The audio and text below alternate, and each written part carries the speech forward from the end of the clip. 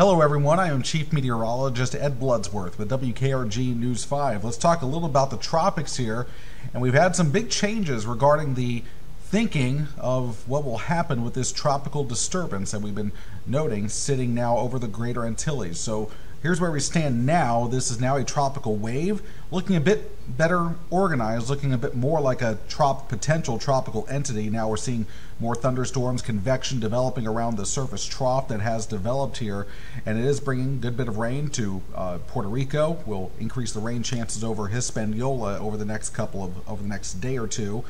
But the general path of this has been very uncertain over the last couple of days for the simple fact that this really has not fully come together yet.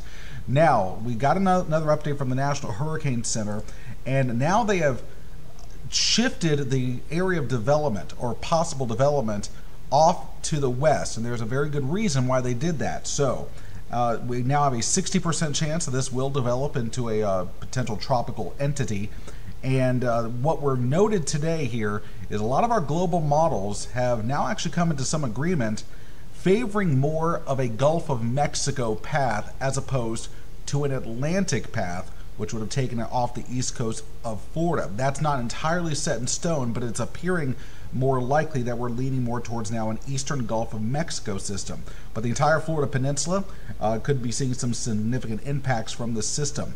I want to show you one of the computer models that we have here. This is the American model, which for the last couple of days has hinted towards a Gulf of Mexico solution. Well, some of the later runs of the very popular European model have actually now trended back with the GFS, taking this towards the Gulf of Mexico. So at least over the next couple of days, this system will be encountering a lot of land mass through the Greater Antilles, which will prohibit any kind of significant development as it interacts with the mountainous terrain of Hispaniola and Cuba as it continues to move off to the west. It's rounding around the big subtropical high over the Atlantic, and then as we start moving through the weekend and then into early next week, we start seeing this emerge into the Gulf of Mexico, and this particular model really starts to ramp things up. There's a lot of uncertainty regarding the intensity of what this thing will look like after it interacts with Cuba.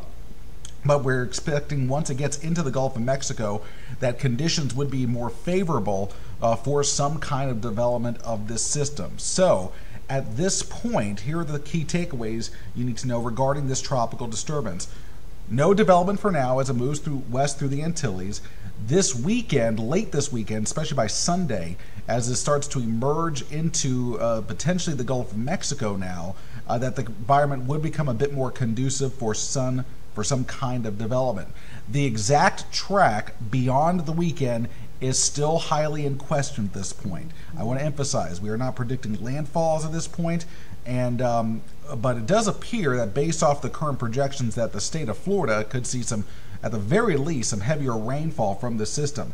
Regarding the northern Gulf Coast, especially the north central Gulf Coast, our viewing area, still too early to determine exact impacts from this system. It's going to depend how far west it goes, when it turns north, so there is still a lot to iron out regarding this system, but at least in the short term, again, nothing you need to eminently worry about. I do think it's a good idea just to be on the safe side to maybe just look and review your your hurricane plan, just in case we get towards next week. We may have to start putting some things into action. Again, that is not set in stone at this point, but it's always a good idea to just make sure your plan is up to date. So we will continue to keep our eyes on this disturbance as it continues to roll west and potentially move towards the Gulf of Mexico. You can download the WKRG weather app. We'll give you updates via that, and make sure you check back regularly on our website at WKRG.com.